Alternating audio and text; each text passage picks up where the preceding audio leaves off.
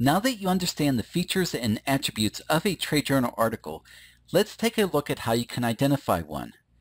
There are a few things that can help you identify if an article is a trade journal article. One is the title of the publication. As you can see in this case, the name of the publication is directed toward a particular industry and won't likely appeal to a general audience. The article title as well as the subtitle can also help to indicate if the article is a trade journal article.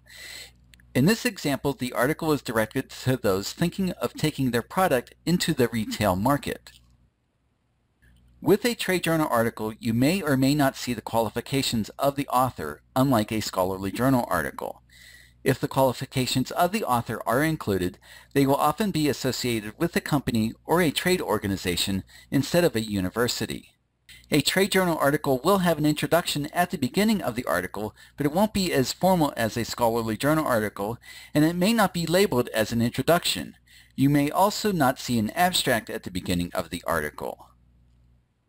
When looking through a trade journal article, the sections will be labeled for more practical use.